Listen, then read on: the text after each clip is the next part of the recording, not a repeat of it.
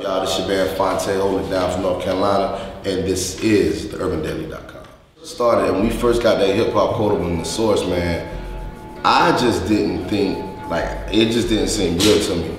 You know what I'm saying? It was just something that didn't seem real to me. It was just like, damn. I just remember like getting the call. I think it was Ninth that called me, or maybe our manager, maybe Dora called me, somebody. They was like, yo, you got hip hop quotable. I was like, word? And so I went and bought the source and looked at it. I was just like, damn. And you know, it's just something that, you know, it was just a very proud moment for me, because you grow up, I had grown up reading the source and looking at the hip hop quotables, looking at, you know, who it got it, and, you know, reading the verses, rapping the verses as I read the lyrics and stuff. So to think that there would possibly be another kid doing that same thing to my verses, it really was a very humbling moment. So I was overjoyed, man. I'm about to get hyped with this, shed some light to this so-called black righteousness. The coffee shop scene in the Yo-Yo, that was inspired by a moment. I for a while, I just had a little gig. I was hosting like a poetry night at the spot in Durham, and the spot is no longer even existent. But I was just hosting a poetry night, and you know, it was just really, I was just being me. You know what I'm saying? I'm on the mic, I'm cussing, I'm talking my shit, and I'm just having fun, and the audience is having fun or whatever. So afterwards, you know, so I got paid, got my money. Next day, the owners of that ran the spot, which I'm still cool with to this day, but they were just like, yeah, I think we're gonna go with another host. Some of our patrons, and they didn't really like the language you were using, y'all. They thought you were a little too this, too that. And I was just like, man, get the fuck out of here, dude. Like, ain't we grown? Like, can't we really just talk it how we want to talk and shit, you know? So that was kind of the inspiration for that verse on the Yo-Yo. Just kind of seeing the hypocrisy of that scene, you know what I'm saying? And just seeing how, you know, a lot of it just is based on a lot of just pretentiousness and just a lot of, you know, just cats doing what they feel like they're supposed to be doing versus just being themselves. And so, you know, I would have more respect for, you know, at the time before a rapper like Trick Daddy, you know what I'm saying, and some of these, you know, conscious motherfuckers that, you know, tell me about the dangers of eating pork while they be smoking every goddamn ounce of weed they can get their hands on. I'm like, dawg, you doing it backwards, you know, bro? Like, shit, I ain't never smoked weed or cigarettes. I'll never touch that shit. So, pork chop ain't gonna kill me. Get the hell on. So, that was where that came from. Well, in terms of with Little Brother, you know what I'm saying, the thing that we always, you know, why we kind of ran away from the conscious tag was just because, you know, I just always kind of thought conscious was an empty title. Like, no one can really tell you what that means, you know what I'm saying? It's like, okay, I mean, what does conscious mean?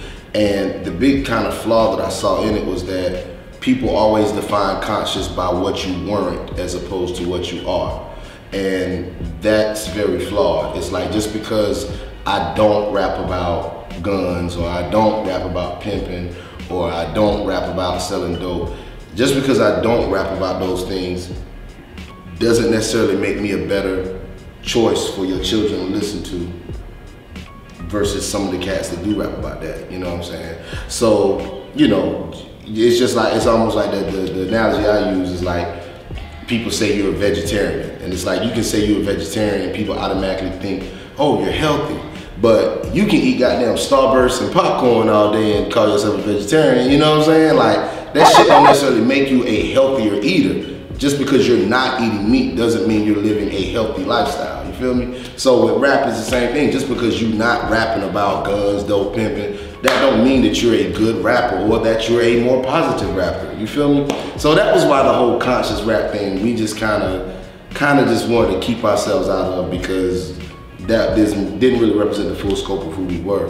So with as far as just our subject matter, we just always tried to write from an honest perspective, because for me, I realized that there were more people who could relate to, you know, having to pay with multiple credit cards for their dinner than it was niggas that can relate to, you know, Maybach music, you know what I'm saying? Or whatever. And that's, you know, that's no diss to Rick Ross, because I mean, that's a jam, but I'm just saying, you know, there's there's more people on that side of the economic fence than We there is the other Nissan, side. Right, exactly.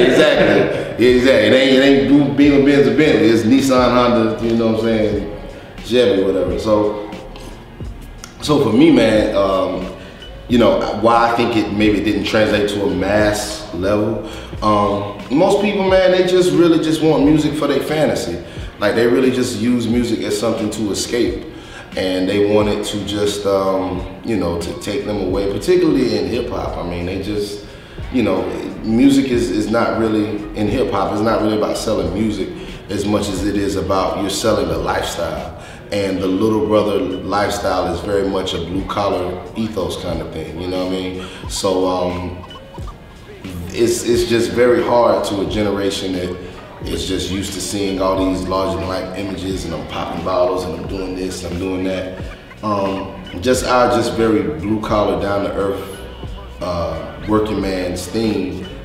I don't think a generation, you know, that just want to pop champagne, I don't think they really want to hear that, you know. So they respected us because they heard it and they were like, okay, them niggas can rap, but you know, we got the respect, but we didn't really get the love, you know what I'm saying?